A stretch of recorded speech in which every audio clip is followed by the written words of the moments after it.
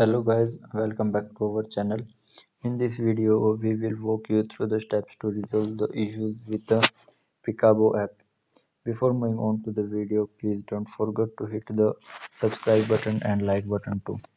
First method to solve this problem is force close and restart the Peekaboo app. To do this, open your phone setting and navigate to the app manager. And then select the Peekaboo app from the app list.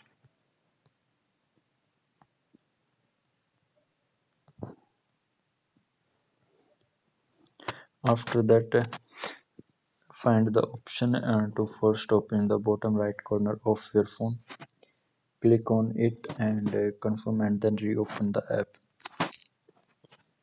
Second method to solve this problem is disable and enable your internet connection. To do this, access your device control panel. Turn off your mobile data and Wi-Fi. Wait for 5 to 10 seconds and then turn it back on. Alternative, toggle airplane mode on and off for a few seconds before reopening the map app. Third method to solve this problem is update the Peekaboo app to the latest version. To do this, open the Play Store and search for Peekaboo app. If an update is available, you will see an option to update next to app name. Tap on it to proceed.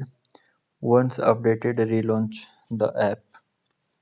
Fourth method to solve this problem is clear Peekaboo app caches. To do this, open your phone setting and navigate to the app manager. Select the Peekaboo app from the app list.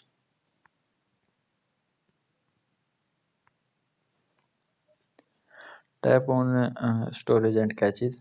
After that, click on clear caches. This will remove all unnecessary data. Fifth method to overcome from the problem is uninstall and reinstall the app. To do this, open the Google Play Store and search for Peekaboo app. Select the app and then uninstall the app. When uninstalled, tap the install button to reinstall the app. If none of the above method work, it could be due to server busy. In such cases, we recommend you waiting for some time and try again later. And that's all for the today. Thanks for watching our video.